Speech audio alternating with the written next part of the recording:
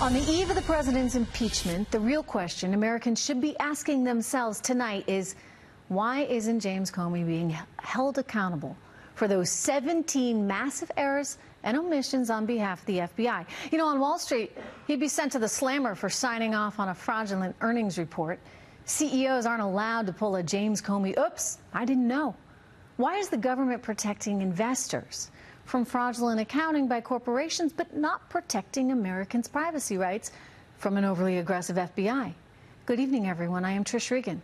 These are pretty important questions because they showcase the different standards between how we treat heads of corporations versus heads of government agencies.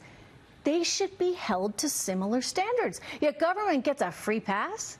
In 2001, there was a CEO of a very big energy company, a company you'll recall, called Enron.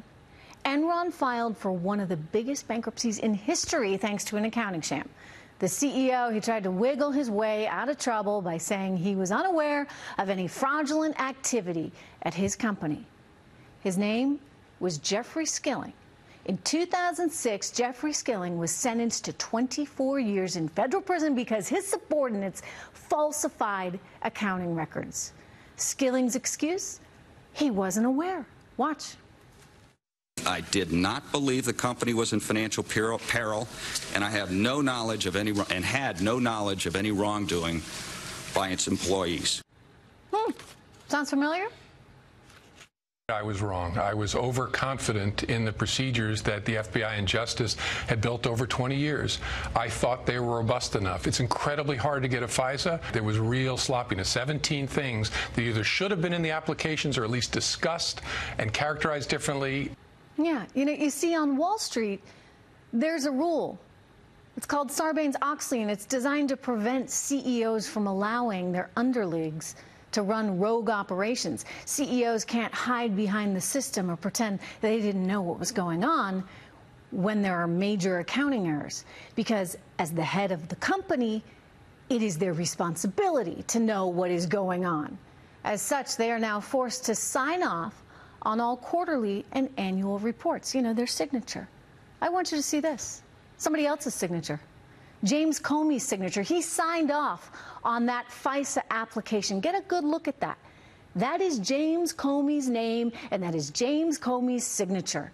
So why didn't James Comey, as head of the FBI, know what the heck was going on in his own organization?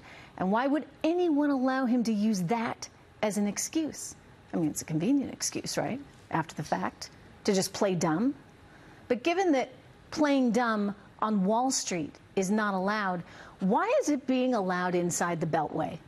Bottom line, what this tells you is that our government is willing to protect investors more than it is willing to protect average citizens. After all, shouldn't the head of the FBI be held to the exact same standard as the head of any other organization, including publicly traded ones? When this is all said and done, once we get to an impeachment trial in the Senate, I suspect Americans will have a very tough time letting James Comey off the hook. Our FBI should be there to protect us, not to infringe on our rights as citizens and then pretend they didn't know any better. Meanwhile, today, the FISA court itself coming out with a rare public statement slamming the FBI for its handling of the application to spy on Trump campaign aide Carter Page.